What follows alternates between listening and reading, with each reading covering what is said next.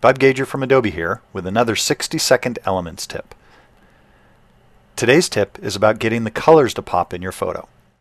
First off, we're going to switch over to expert mode because this is a slightly more advanced technique, but not really too hard. Over on the right-hand side, we have our layers panel. And the very first layer here, in fact the only layer, is our background layer. Just drag and drop that layer onto the new layer icon to make a copy of it. And then change the blending mode. That's this little pull down right here from normal to hard light. And you can see just like that, we've got our colors popping. If I click the little eyeball, I can see my original image, a little dull and washed out.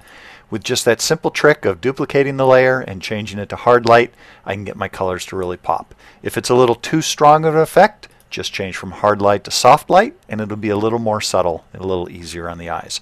You get to decide if you want a strong or a light color pop effect. Simple as that is today's 60-second elements tip.